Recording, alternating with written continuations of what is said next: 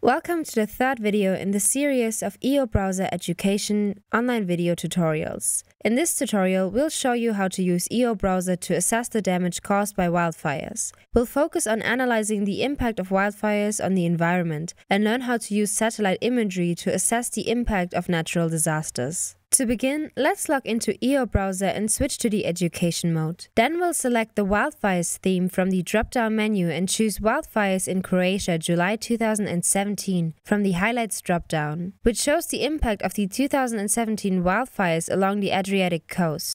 To visualize the wildfires, we will use the pre-configured script that uses the Sentinel-2 data.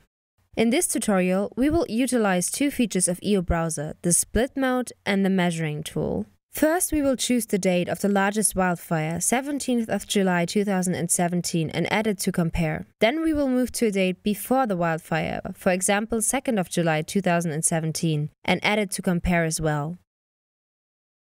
We will move to the Compare tab, zoom in and inspect the extent of the wildfire by using the split position slider. We return to the Visualize tab and move to a date after the wildfire, example given 6th of August 2017, to examine the impact on the environment. In this way, we will add another image to the Compare mode and use the split position slider to see the consequences of the fire. We will now measure the extent of the burned area using the measuring tool. We will place the first vertex and then measure the area burned.